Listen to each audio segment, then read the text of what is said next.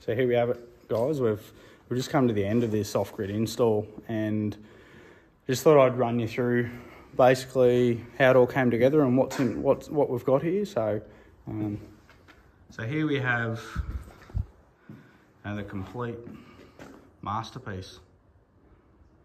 Just give a moment of silence here for a minute, just to take it all in.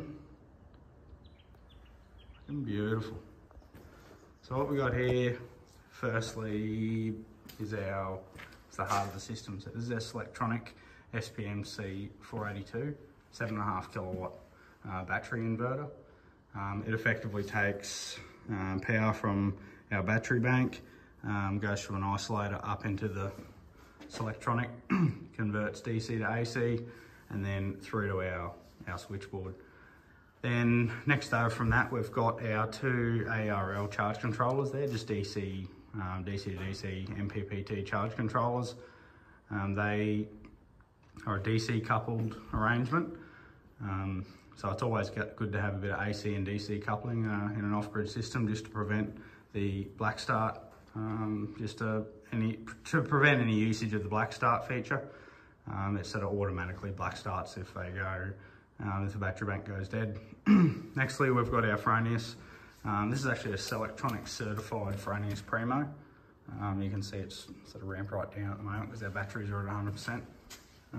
That's our AC coupled side of the system. So yeah, so basically that's sort of how it all ties together. You've got your battery inverter, two charge controllers, AC coupled.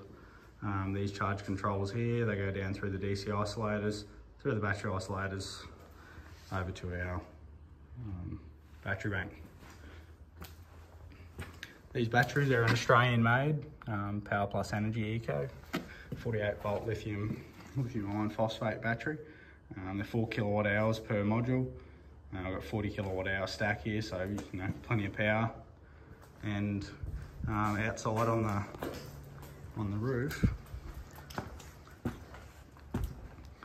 I'll just show you here. There's a bit going on.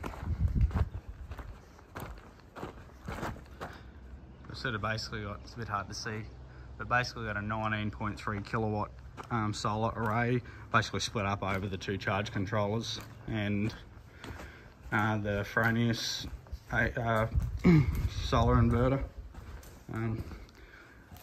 Yeah, so this guy ain't gonna be running out of power too much at all. He's sort of basically got enough power to do anything he wants, really. You know, we're talking air cons, welders, the whole bit. So yeah, give us a like, give us a subscribe, and follow us.